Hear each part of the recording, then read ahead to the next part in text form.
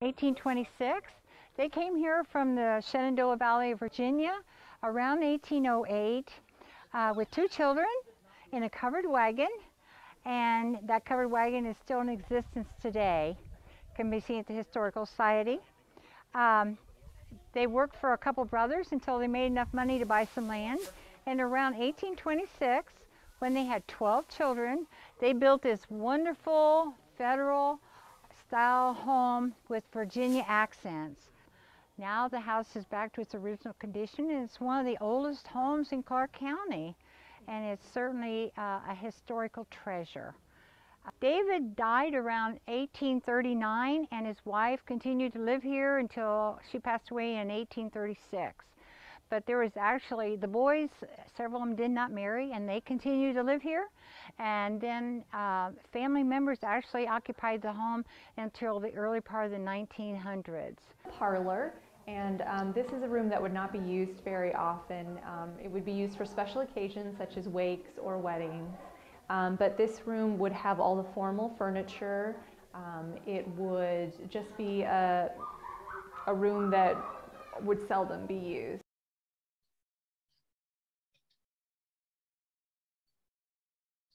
Sorry about that. I think my auto slide must be turned on. A room that would seldom be used. It's furthest away from the kitchen, so it's probably the coldest, even though we do have a fireplace. But this is definitely the fancy sitting area that would not be used very often by the family. This is actually the dining area, but it was much more than that. It was a common area. This is where the family stayed the most. They would eat here, they would cook, and so small things here. The kitchen is right behind us in a separate building, but this was the warmest place in the house, and it saw the most activity. So this was not for formal occasions, but this was where daily activities took place. So spinning, weaving, playing, eating. This was the family center of the house. In 1966, the Army Corps of Engineers came into this area. They purchased the land, and they were going to bulldoze this house. But some of the higher-up members of the Army Corps saw this building and realized that this was a really great intact structure that showed early life in Ohio. So they actually wanted to save this house. So we have a spillway that's over there, and they had actually moved the spillway, the location of it, to save this house. So even in the 60s, it was an important structure to the people that came into this area. They recognized the history and the importance of this house. Right, we've got herbs here that would be dried over this fireplace and also the kitchen fireplace. There's an arm here, so this arm can swing back and forth. That would be used for cooking, for doing small things in here, for heating up water, and it's just an easy way to get the hot water out of the area without burning yourself. So, and if you notice on these deck of cards, they are not numbered. So if you were playing a card game, you have to be pretty adept at counting your cards. So we have a period deck of cards here, and it just kind of one of the early board games that would have been played. So, you know, board games are a family tradition that goes back centuries. Okay, so this area is the kitchen, and this is the hub of family activity. Most of the things that would have been done in this household would have been done in the kitchen. So obviously the cooking is the biggest thing, and this is, you can tell the difference between this fireplace and the one in the parlor. This one is bigger. This one has the huge arm here to swing back and forth for all the cooking. This is also the warmest place of the house, so this would have been, of course, the area where the family would crowd in. So the cooking, the dyeing of fibers, the drying of herbs, a lot of these domestic activities would have taken place in this kitchen. This specific type of kitchen is called a Virginia Federal style kitchen, and the reason why this house has this separate kitchen, the man David Crabill who built the house was from the Shenandoah Valley in Virginia, and this was very common to separate your kitchen from the rest of the house, because if this kitchen area burnt down, the rest of the house wouldn't suffer from it. And it was just very common that it would be actually completely detached from the rest of the house. So that would be why this kitchen is kind of on the outer side of the house and not an integrated part. And I think a large part of that is because this fire would be going 24/7. It would be going the entire day and the entire evening. So it's a dangerous area. So if it did burn down, you wouldn't risk the rest of the house.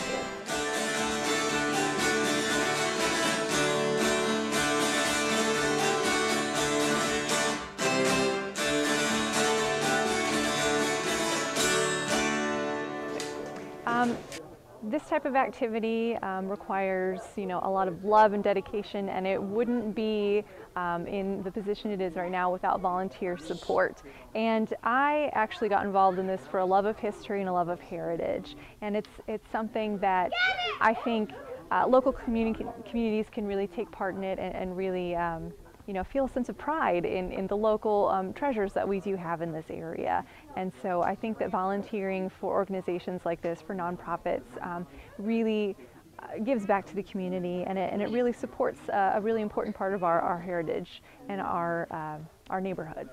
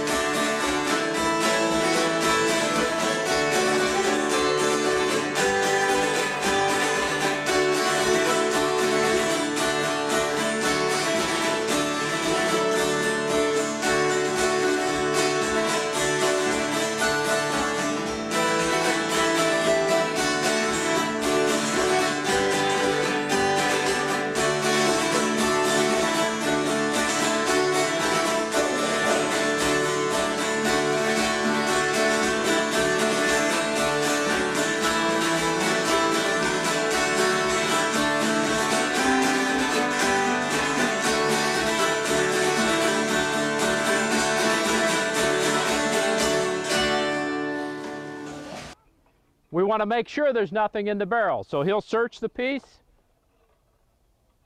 Finding nothing, sponge. Sometimes there's a tiny little piece that won't be picked up by that searching piece, and that sponge may pick up a tiny little piece. So that's what we're clearing the barrel. Advance the load. Now he's put the charge, a pre-made charge, into a bag and he carried it up. Load! He's making sure the charge is round and will fit in the barrel. Ram home, charge!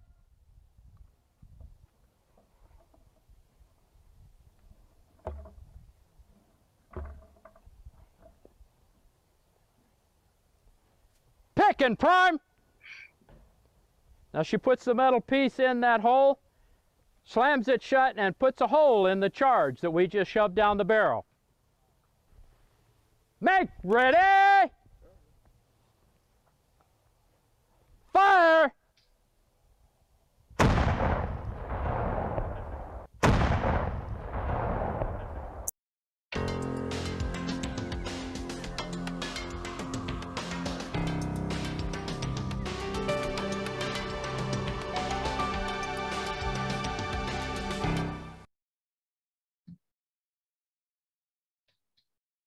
Well, that's a great little video about the house. I like that. I don't know if there's any Canon crew members out there, but I think that they have, you have to register, but I think they have training in April out there. If you want to join the Canon crew out at George Rogers Clark Park, they train people how to do that all safely.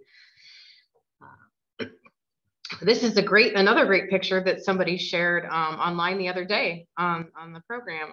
I don't know if anyone knows John Herlock or where he got this photo, but this is a wonderful photo and this is George Burkhoff sitting over here this is on the back end of the house. There's the the shed that's out there. He's sitting back behind this. I'd never seen this picture before, and I hadn't seen this angle of the house before. So this was a really great find.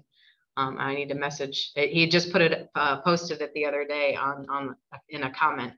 So I have to ask him where he got this one. But this is a great shot and a good way to go into the restoration story of the house, because George Burkhofer, who was with the Clark County Historical Society in the 70s, had spearheaded that effort to do the restoration, and he's here with a big crew of volunteers out there working on the house then. And this is, they had determined that the later porch that was put onto the house was much wider. It's about maybe 4 times the width of the current porch that's on the house. They determined that that was added much later than the original home would have been. It didn't fit with the original style of the house. So that was one of the early pieces that they removed to take it back to the smaller porch that it is today. So this was when they were in the process of removing that. And when you look at the house today, you can't even see the footprint of where that other one was. It had, the bricks had changed color. And this is one of the one of the earliest homes. It's the earliest publicly accessible home, and the oldest publicly accessible home still standing in Clark County. But it was unique in that it was a brick home, so they would have had to have been making those bricks near the site. Or tracked them onto the site. So that was a really unique home to be there to. And I know the docents talk about it. It's in the 1820s. We land around 1826. I know that the tax records point towards that as far as the date of the house.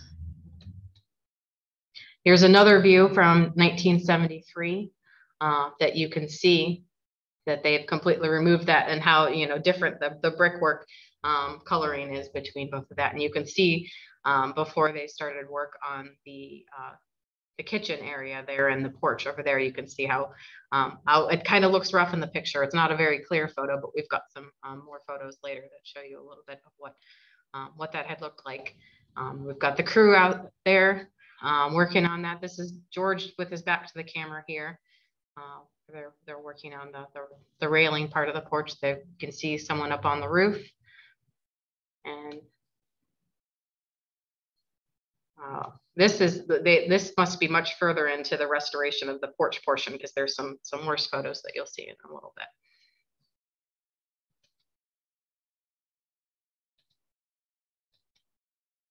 Here we see George working. That's the kitchen porch here, coming into the dining area, and you can see the mantle that's in the dining room area. And I don't have the full tour that I know that the docents give. I know that there's a couple people on here that have worked as docents or that are going to be out at the house in the near future as docents, but they tell more fully the story of the house. And but I do know that the main thing that when the reservoir was being built, there was homes that were moved wholesale, and there was homes that were removed. And there was a house that was just about the same period and style of the Crabill house, that they were able to take a lot of the interior woodwork and pieces and the mantle and everything and transfer them to this house, because the problem with the Crabill Homestead is that after people stopped living in it regularly, it sat abandoned for quite a while. And as things are, when they sit abandoned, it was heavily looted. A lot of the interior pieces were removed. So when they did start the restoration project in the 70s with the Historical Society, a lot of those pieces were gone. So it was very unique and wonderful opportunity that they were able to take those pieces from this other house that was the same, that matched it, that they could replace a lot of those elements in the house. This is a detail of the dining room fireplace that you saw. That was Katie Nowak that had managed the house before in that earlier video, standing at the fireplace in the dining room area. So you can see this was what they were working with before the restoration. This is the porch, and this is going into the kitchen area. This is going back to the dining room. And this is a really good shot of the porch to show just the look at the roof, what you know, all the work they had to do on the roof and everything to shore that back up and make it a fully restored piece. This is the back side of the house with all the windows and doors boarded up. And this is from the coming around the side of the house. So this is the front that faces the reservoir. And then this is some of the interior plaster work, showing some of the in-cut details to some of the walls there. And this is showing, I'm not sure exactly what section of the house we're looking at here of the interior. I think this is a fireplace back here. There's 3 fireplaces in the house. There's one on the dining room side. There's one in the kitchen, and then there's also one in the front room to the left when you walk into the house. So if there's anybody on here that can figure out exactly which angle we're looking at, there's some steps here. I'm very confused by this one. This was just in with all the, it was the best one that showed an interior photo though, but I'm a little bit confused as to what section of the house we're looking at. Almost looks like it's upstairs because there is a staircase that then goes up to the attic. That's kind of I agree. That's upstairs. Oh, it is. Okay, because this is that front. So when you go up this is the stairwell. I see. Yeah. This little section here is the stairwell. This is that front bedroom that has the fireplace. That's the fireplace. And then there's some little set of stairs. This is the little doorway that takes you up to the creepy attic, which I've been to. I wish I had some more interior pictures to show you that. But we do have some interior photos in a little bit. And then there's a little room here, which I know there's been some discussion as to the use of that bedroom, but we know that the Crabills did have a large amount of children. So we can't imagine that they didn't use this little tiny room as a bedroom as well. I know that over the years, it's been, you know, talked about in the tour as that, you know, a storage or whatever, but we've talked about it. Yeah, they had a lot of kids. They probably would have been using this room for kids as well. It's a small little room right when you come up the stairs, which I've got a little video later. If I can get it slowed down enough, we can stop and see the different parts of the house.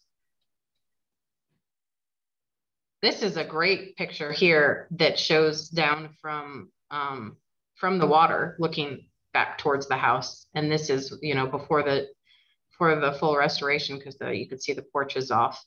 But again, I'm really, if anyone knows more about the development of the reservoir and the land around it, this grade of the hill is so much smaller than it seems like it is today. If you're standing at the house looking down, it's a pretty steep hill down to the water. And this doesn't seem that way. It might just be perspective. I'm not sure. But it's a pretty neat photo nonetheless.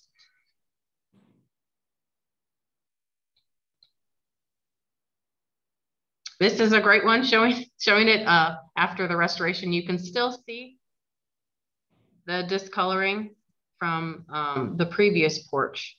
And I don't know if that's something that has just worn off over time or worn down, or if additional work was done on the brickwork to make it match what it looks like now. But I know when I was there last time, I was comparing it, trying to see if I could see the original line, and it's not as stark as this contrast that you can see here. Here's a great drawing by Mike Major. If you're familiar with him and his work, he has lots of great sketch work and drawings and a whole book of local history buildings and things like that. And then all of the statues around Springfield of like George Rogers Clark and O.S. Kelly and Harry Toolman are all by Mike Major. So this is a great drawing of the home.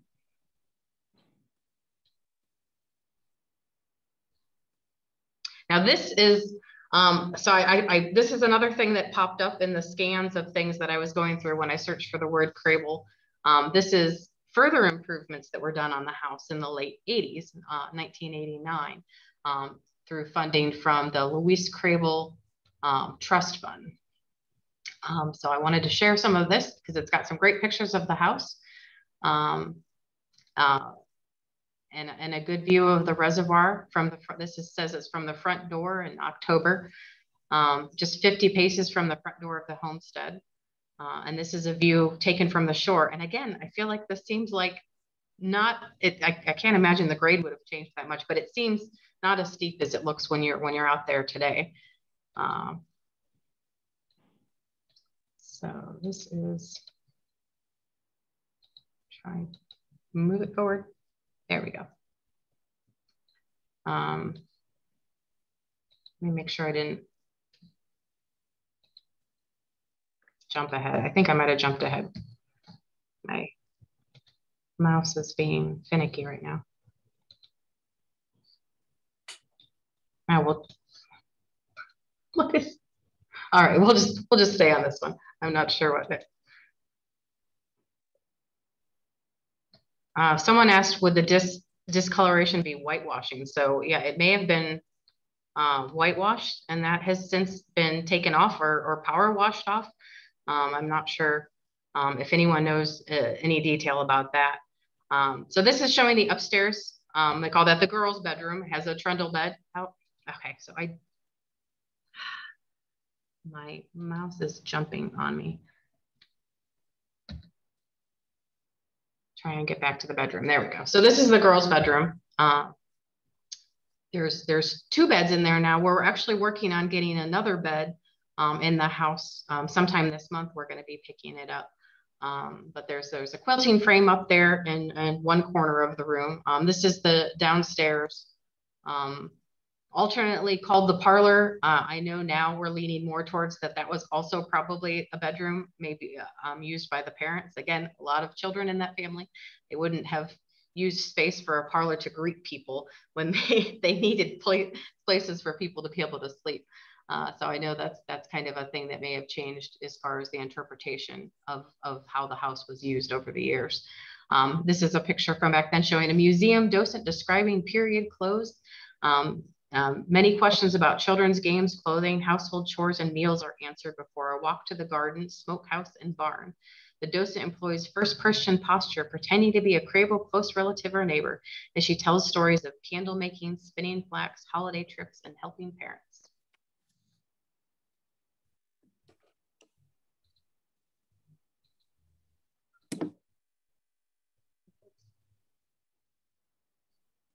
Now this is something that's not out there anymore. So this says volunteers have kept this herb garden thriving for a decade. Flower beds, a patch of flax, sorghum, popcorn, and other crops are grown near the house for educational purposes, sponsored by the Historical Society.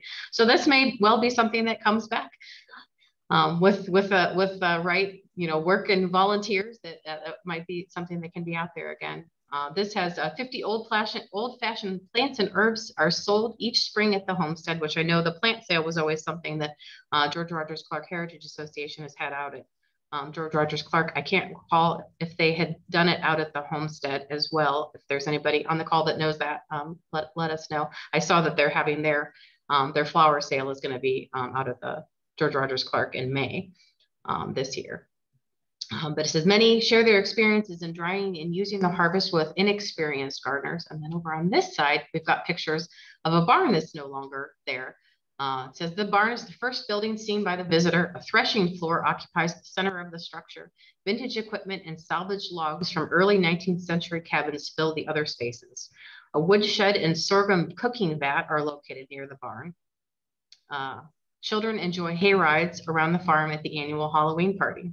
So you can see how the programming and different things out at the homestead have changed over the years. All 3 of these structures are no longer out there. And I myself am not sure of the details of when they were removed, but I think Roger may be able to answer. I think the barn may have come down sometime when we owned it previously. before George Rogers Clark took it over. But I've got, once we get past these slides, I've got a few more pictures that show the barn, a better view of the barn. These are some photos of some of the restoration work that was done in 1989 with the help from that funding, showing that there was a bulge in the exterior wall by the back door that was eliminated by pouring a footer below the surface and relaying 20 square foot of brick wall that had 3 courses thick. It says that the Historical Society installed vintage spouting, replaced rusty chimney flashing, installed a few hand split and shaved shingles, and buried a 4-inch drain system around the foundation to prevent water, a major threat to preservation, from endangering the total structure. They also replaced the kitchen porch floorboards with treated material very similar to the original. This says, Michael Wright, an experienced historical renovator, was employed by the Society to carry out repairs. He easily duplicated the original mortar, plaster, and floor joist by using on-site materials in the same manner. This is a hand adze replacement made of white oak from the previously felled and cured tree. Renovators installed a treated timber below ends of the floor joist to prevent sagging floors if future rotting were to occur. Tapered blocks leveled the beams to compensate for 163 years of compression, deterioration, and vibration from dancing children. A few replacement boards were salvaged from a home of the same period in the next county. And this says one of the 3 steel ties installed behind plaster and chair rails to stabilize the verticality of the walls. So this must be in the dining room area, I believe.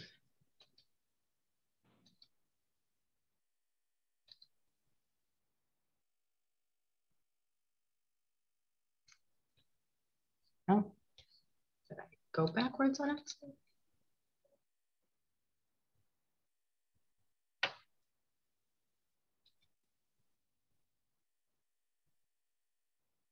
Okay. And a few more. This is a view of the kitchen, separated by a 3-course brick wall. Both kitchen and dining rooms have doors onto a small side porch. This reflects the builder's Virginian heritage and provided his family safety from fire and a cooler summer home. A root cellar is located below the kitchen. So if you go around outside the porch, there's a root cellar underneath, like a basement area. This says 600 people enjoy hot mulled cider simmering in a huge copper cauldron hung on the original crane each Halloween, and visiting school children are fascinated by the collection of utensils for food preparation and preservation. This says a period coverlet fails to hide the lumps in a corn husk mattress on the rope strung bed. The wardrobe is a Crabill family piece, which I don't believe is still in the house. I don't think that wardrobe is there. But I could be wrong. I just couldn't picture it today. And I didn't see it offhand in the pictures that I have. This says photo 3 shows Crabill House from the southwest. One of 2 large parking lots serving visitors is located here. Hundreds of sugar maples and many bright oaks provide full autumnal splendor to the area. And if you've been out there more recently, you know that as far as trees go, the trees everywhere have suffered over the last many years, so that the landscape out there tree-wise is a bit different. But I know that something that they've struggled with over the years is the ability to get large amounts of people up there at a time, because the road up to the house is very winding and not really usable for large buses or anything like that. So this tells me that the whole structure of getting up to the house must have been a lot different in the early years after the restoration. So again, if anyone knows more details about those or remembers those early years in the 70s and 80s out there and can give more detail, we'd love to know that. Here's another one showing an electrical conduit being installed for dehumidifiers in the spring as the cold walls become damp from condensation.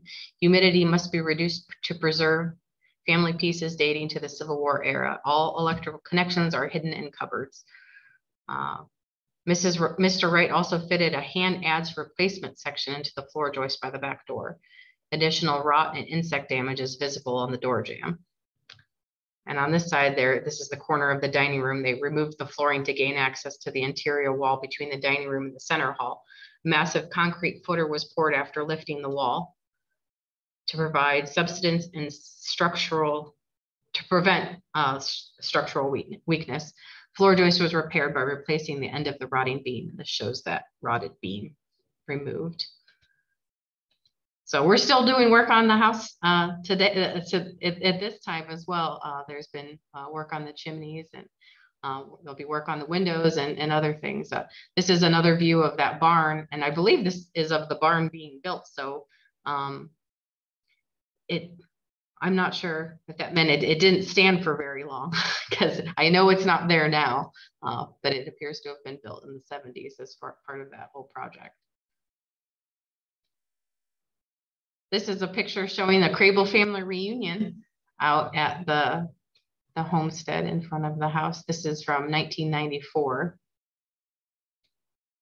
And I don't see any of the Crabills, any Crabill names popped up on here, but I know that there's some of you that's not your last name anymore. So if you guys know anything about Crabill family reunions or have been to any out there, we'd love to hear about that. That's something I'd love to have more information on. Lisa asked if the barn was a replica for education purposes. And I'm thinking it seems like yes, for storage and to store large pieces out there. Vicki Dean says, I'm told that she was at a family reunion as a child in the early 80s, but it's too young to remember it. Well, this looks like a fun reunion out there. And this is very much how the house looks today, except I think the bushes might be different. We've got a later picture. Wanted to tell a little bit about some of the specific family members that we have a little bit on in our archives. This up here, this gentleman who I think looks a lot like Christopher Reeve, is Pearl Preston Crabill. His grandfather was Thomas Voss Crabill, who was one of the sons of Barbara and David Crabill. So Thomas, from what I understand, the Crabills were good friends with the Voss family. I think in the tour, they tell a little bit more about the connection between them. So that tells me that Thomas, his middle name, was named after, was after that family connection there. But Thomas Voss Crabill was one of the largest landowners in the area. Pearl's father, John, down here, John Crabill, was an influential farmer in Springfield Township, where Pearl was raised on the family farm on Crabill Road near Pitchen. Pearl attended local schools and graduated from Wittenberg, then received a mechanical engineering degree from the Ohio State University. After graduating, he joined the Foose Gas Engine Company, later married Bertha Jones. When the Central Brass Fixture Works was organized in 1907, during the early days of the automobile, he got involved. At that time, cars didn't have bumpers or hubcaps, and Pearl Crabill designed the first commercially used bumper, which became the company's specialty. Later in 1907, the company reorganized as the Central Brass Fixture Company. Crabill remained a stockholder with Foose Gas Engine during that time, and then it later reorganized into Mass Foose Manufacturing. Central Brass Fixture was sold in 1926, and Pearl retired and was active in the community as director, treasurer, and chairman of Buckeye Incubator, director of the First National Bank, which he held until his death. This is him in 1943, about 10 years until his death. He died in 1953. And at the time of his death, he was living at 818 North Fountain, which his wife Bertha gave to Wittenberg. So that's where our connection as the Historical Society came in, because we leased the building and had used that as our site in the 80s after Memorial Hall closed and we had to move out of there. We were operating out of 818 North Fountain. So that's where we had our research library and a lot of our collections items. And if you've been to the Heritage Center, the first floor rental space that's available for meetings and where we have a lot of our meetings and activities and things like that is in the Crabill Discovery Hall. So it's named after the Crabill family. And above the windows there, we've got a picture of the wagon and the house. And this is a picture of Pearl Crabill with Jim Turner and Fred Miller out at Snyder Park, testing out a self-starter on a car, which, if my memory serves me, that was invented by Charles F. Kettering of Dayton. So, and Lisa says, yes, Charles F. Kettering, definitely him. I worked at the Kettering Foundation, so pretty sure of that fact that he invented the self-starter. So this car here has a self-starter on it, which is much safer than the hand crank and get out of the way. So that's some of the, we have more Crabill family genealogy information and stuff in the archives, and there's some Crabill books in the research library in our family history book section. So if people wanted to find out more specific information about any of the Crabill lines, but there's not a whole lot of like information in there as to like, you know, where they lived and all that too. So we would love to talk to anybody that has memories of that, because every once in a while I'll run across people that say, oh yeah, I remember going out to the house, or, you know, they have some story connected to it. So if we could piece some of those stories together, that would be really help us understand it better. This is a Army Corps of Engineers blueprint showing you the layout of the house. You can see this would be entering from that front porch area until you go into a hallway, and then the dining room is to your right. The parlor area is to your left, and you can see there's fireplaces in each, fireplace here, fireplace in the kitchen, fireplace in the parlor, and then you go up the stairs to the second floor. On this map, they call it nursery and sewing room, to that little room in the middle. And then you've got a hallway here that takes you into two rather large bedrooms. This one has a fireplace. And then this is the portico or porch that leads into the kitchen area. So pretty good representation of how the house is laid out, if you haven't. And then this, I'll warn you, when we went out there last March with our some of our Wittenberg student interns, one of them, River, had done a time-lapse video. Unbeknownst to us, he was doing it the whole time we were there. But if you've ever done a time-lapse video, it compresses it all into a very short, fast video. So I will play that for you first, and then we'll kind of slow it down a little bit so that you can see a little bit of detail of the layout of the house and the rooms. So here's a quick one. If you get motion sickness, you may want to look away.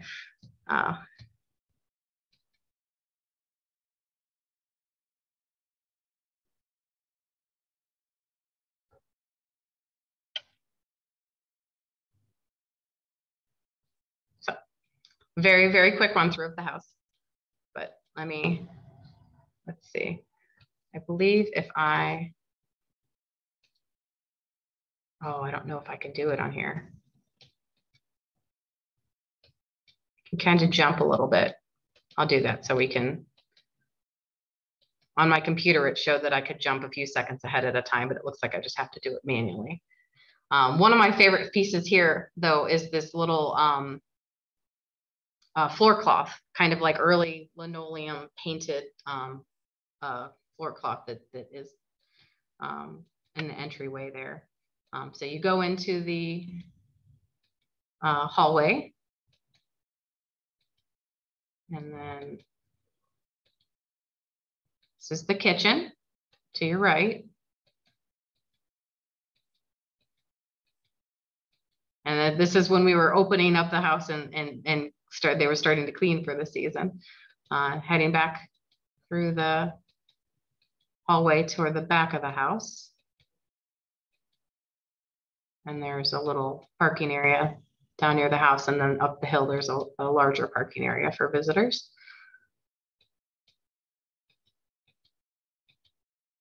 And then this is going into that front room, which was either a parlor, gathering area, or another possibly used as a bedroom. We've got Mary Humphreys, one of our Historical Society and Crabill House longtime volunteers. Head up the stairs.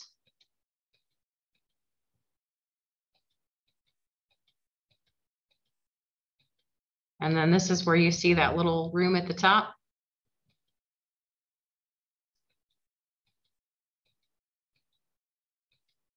Which has some chairs and other tools in there right now. I think they're reworking the how that room is staged. But And then, oh no. This is they call it the girls' room on the left at the top of the stairs. And I'm not sure if Casey or anybody knows where we're planning to put that other bed that we're working on getting, if it'll be in the middle room or the other room. I'm not sure what the plans are for that one, but I guess we'll see.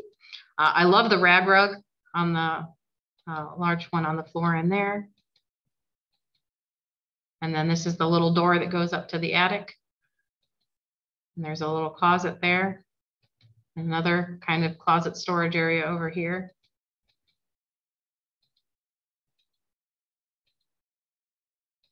And then back down the stairs.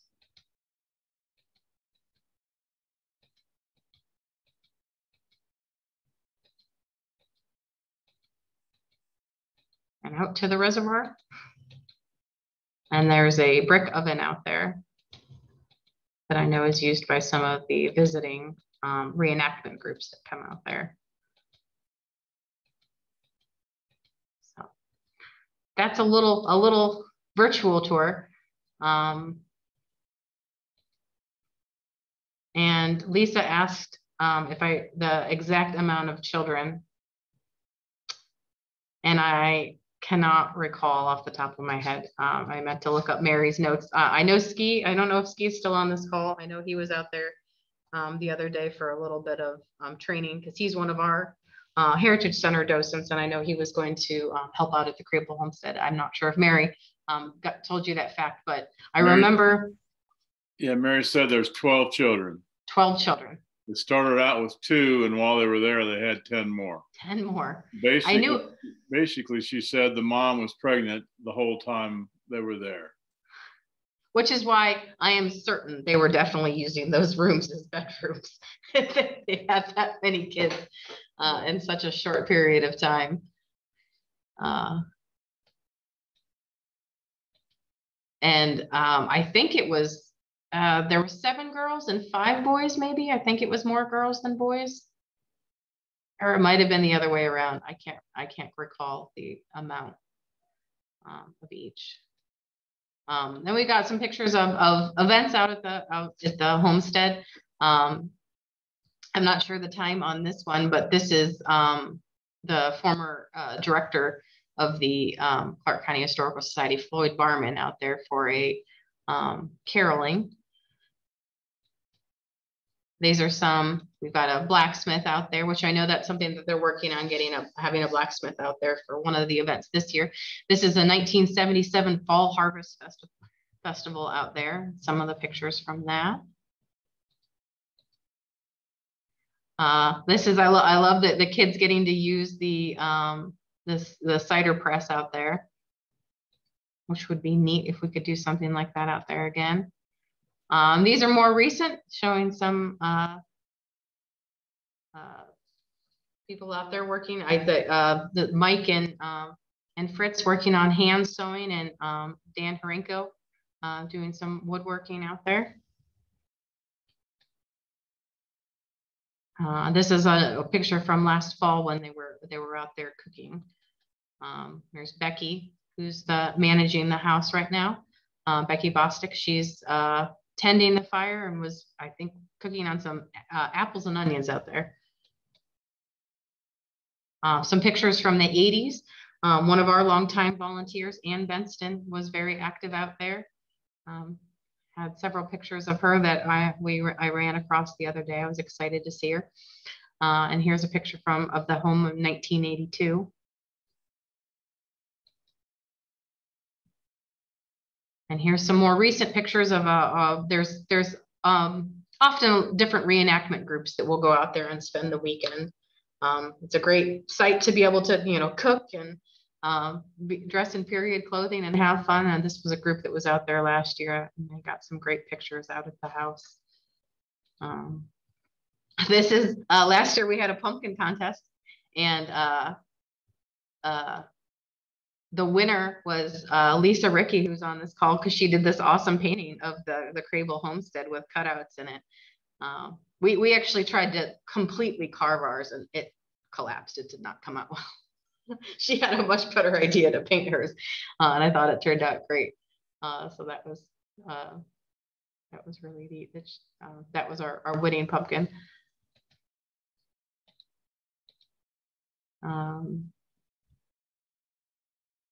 Vicky said she had to run, but she's going to motivate and dig back and see how her family line goes back to David Crabill. So we'd like to hear more about that, Vicky. I got to go out there a couple weeks ago with Sydney, our graphic design and media person here at the Historical Society, and we spent the day with Becky and Lisa Harinko doing some cooking, and we had Mary Humphreys was out there, and new volunteer Randy, and Pat Tipton and her husband Bruce were all out there, and we spent a day filming them cooking, and we got to eat it, which was a very delicious and tasty day. So they did ham and beans and potatoes, and baked a couple of apple pies that were delicious. So that was a lot of fun to get to see how they do that. And that's something that I hope that I can learn to do, is some hearth cooking. That's something I've always wanted to do. Working on getting my own costuming for out there. But for now, if there's anybody who's interested in volunteering and you don't want to jump right into costuming, we'll have t-shirts available for volunteers that want to be out there but not get fully into it.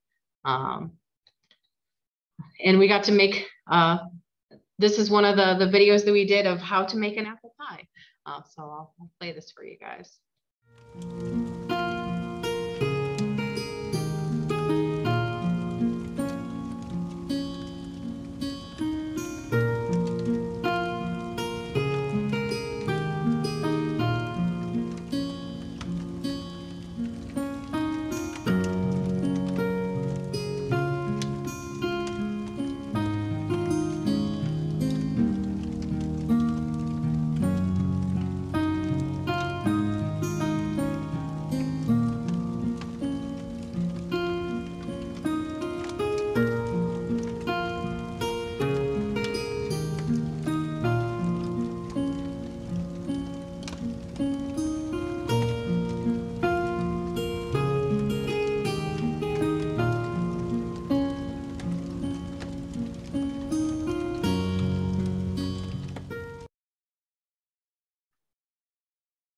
I can attest that the pie was delicious. Everything was delicious.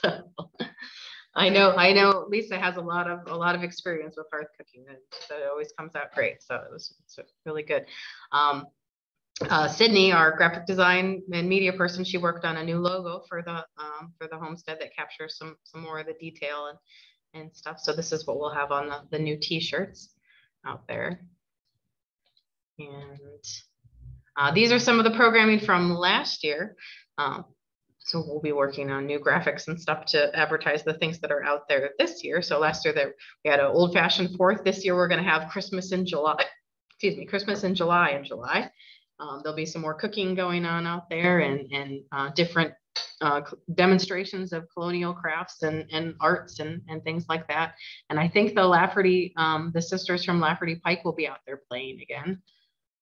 So April 29th, there's going to be, it's the Clark County Service Day all across the county. People can help different nonprofits and organizations by doing service throughout the day. So I know that we've got lined up to have people out there to help clear the lane and do some trimming and get the site all ready for the season. So they'll be out there with the crew on April 29th for that. And let's see, what time is it? I've got this one. This is the video we actually made last year to help promote the first open house. So you'll have to excuse the couple details that have changed, and it's now managed by the Clark County Historical Society. And the dates are one day off this year. They're April 9th and 10th and not the other dates. But otherwise, and it's from 1 to 5. Otherwise, the details are the same. So I thought we'd go ahead and share this one. A short little video. If you've visited the Heritage Center Museum, then you probably remember the covered wagon that greets you when you first step into the National Road Gallery. This wagon brought David and Barbara Crabill and their family to Springfield in the early 1800s as some of the earliest settlers in this area. Did you know that their original family home, built in the early 1800s, still stands today above the Clarence J. Brown Reservoir? Painstakingly restored in the 1970s by the Clark County Historical Society under curator and executive director George Burkhofer, the homestead is now operated by the George Rogers Clark Heritage Association, the same group that presents the annual fair at New Boston. Throughout the year, the house is open to visitors to explore what life was like for these early settlers. The first free open house of the season is this coming weekend. On Friday, April 10th and Saturday, April 11th, from 11 a.m. to 3 p.m., visitors can tour the homestead during the School of the Soldier.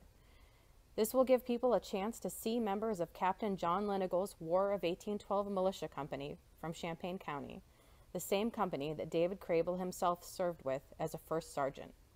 We hope you can make it out there this weekend to step back in time.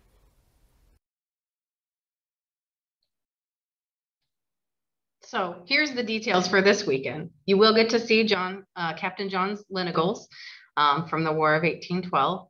They'll be doing School of the Soldier. They'll be encamped out there all weekend, so anybody that visits will get to ask them questions about life as a soldier, or what they're doing, what they're cooking, what they're doing out there that week, this coming weekend. So they'll be there from 1 to 5 p.m. on Saturday and Sunday, the 9th and 10th. So we hope you guys can go out there. Tours are free, but donations are appreciated. And I think this is the entire season. So School of the Soldiers in April. In May, we'll be celebrating officially the Homestead Homecoming of the Historical Society, taking back over the Crabill Homestead. So you'll get to meet some of our board members, volunteers, and staff. And we'll have a little bit of an exhibit set up out there that people can look at. In June, we'll be looking at what the life was like in the Victorian home. July will be Christmas in July. In August, we'll have historic interpretation of with Native Americans, as talking about the relationship among the with the Shawnee and white settlers. In September, we'll have a little bit of baseball through at least part of the weekend. We'll probably have some other 18 slightly later area activities happening. There will be some reapers and other vintage baseball players out there demonstrating the game of baseball in the early years, what it was like. And then October, we'll have harvest days with dances and different harvest activities, crafts, and demonstrations. So that's the season from April through October. So we invite everybody to come out, see what it's like, and see what life was like back then, and to get involved if you're interested. Could always use more volunteers. People that want to do historic first-person interpretation, you can learn how to do that and get involved and share that with people that you know that might want to be involved in that way. To keep it going, because this is something that's been going for a very long time, and we're happy to be a part of it again to continue the traditions out there. So I want to thank you guys for joining us tonight. If you have any questions, if you have any stories, if you know anybody who's connected to the house that can give us more stories, please pass them along to us. If you're interested in volunteering, all those things you can call or email. We have an email set up, crabill@heritagecenter.us, so you can give us any of that information. We're happy to have it. So you guys have any questions or anything? I thank you all for coming out tonight. Yes, Natalie, I have one question. This is Ski. Early manual in the Heritage Center about the Conestoga wagon indicated that it was made in the early 1830s. And obviously that's not the case. So when was that wagon built? Well, Ski, I don't think I realized that our docent manual says the 1830s. Maybe I'm wrong, but I thought so that was you may be right, and are saying that they brought it the family here, and that is probably just not something that I should say then. I may just have those facts a bit before the horse there. I should, if that may have that may have been a wagon that they used later then, and we just have it, I just have it conflated in my own mind. So I'll have to do a little bit more I very research. well could be wrong. I very well could be wrong. But you know what? I think we probably do say that it's later, but we do know that it's a family wagon. And I do, recently I've run across the articles about how the wagon got passed down. Pearl Crabill had it for a while. At one point, it was actually given to, I believe, to the DAR, and somehow came to the Historical Society. I don't quite know the facts about that, but we do have the chain of ownership is that it came from the Crabills. But I could be wrong with the dates. It could just be a lot later, and they didn't come here in it, but it was something that they later had.